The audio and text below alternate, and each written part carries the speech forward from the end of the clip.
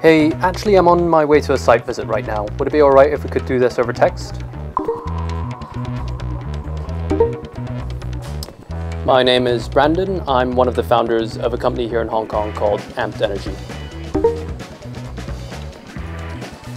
We design and develop energy storage systems in pursuit of our mission, creating an emission-free future for construction. Very. Nerdy, ambitious, purpose-driven. A croissant and a cup of coffee. That you can't be different. No one's ever accomplished anything by being exactly the same as everyone else. Be really good at Excel and PowerPoint, because as a startup entrepreneur, you're going to be using both a lot. Bill Gates always said you never learn anything by being successful all the time. So you learn from your failures, you understand why you failed, you pick yourself up again and you get going.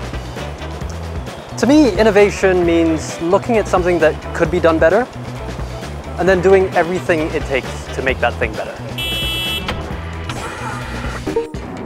I think the incredible thing about Hong Kong is its resilience, and that's extremely important in innovation. We landed in Hong Kong because of the city's proximity to southern mainland China, its open supply chains, and the city's global outlook. We decided to set Amped up in Hong Kong because we saw Hong Kong as the gateway to the world.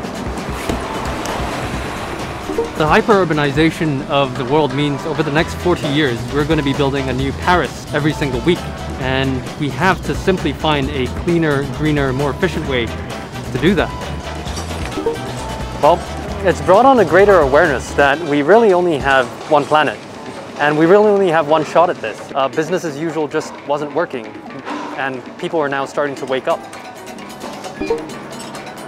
What advice would I give myself? Well, don't be so afraid to screw up, because you are going to screw up, you're going to make a mistake, but you're going to pick yourself up again, and you're going to figure it out, and you'll learn, and you'll be stronger for it. Oh yeah, that was really fun. Thanks so much, Lee. Really appreciate that. Bye. Andrew. Hello. Good to see you again. Good to see you. How are you? Not bad, not bad. Some new things to show me? Yes, I'd love to show you the new app that we've developed. So this is basically a very basic dashboard that we have for the entertainer, showing